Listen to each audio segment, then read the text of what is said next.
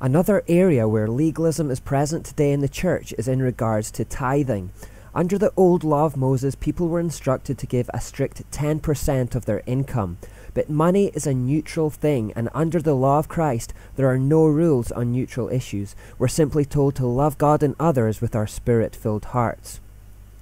So Paul writes, I want you to excel also in this gracious ministry of giving. I am not saying you must do it, even though the other churches are eager to do it. This is one way to prove your love is real. So you don't have to give, you're under no compulsion, but if you truly love others, then surely you'll want to give. Giving is a natural consequence of love. Love always works itself out into action. He then says, you must each make up your own mind as to how much you should give. Don't give reluctantly or in response to pressure, for God loves the person who gives cheerfully.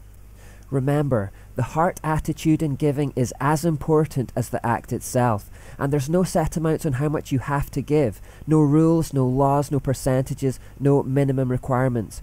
Just give whatever you think you can out of love, and do it with a smile on your face. When a parent gives a child a present, do they do it grudgingly? Of course not. Why not? Because it gives them great joy to be able to bless their children with a gift because they love them. We should have that same attitude towards each other. Be happy to share what you have.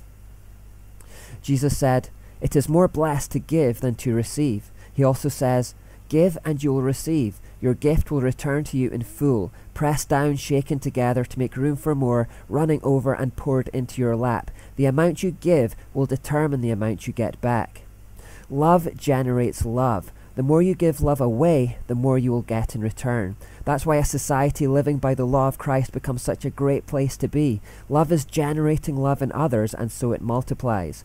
If you haven't done the flower giving experiment with your wife or girlfriend yet, do it now and watch this principle in action. Because you're more free with your love, they'll be more free with theirs.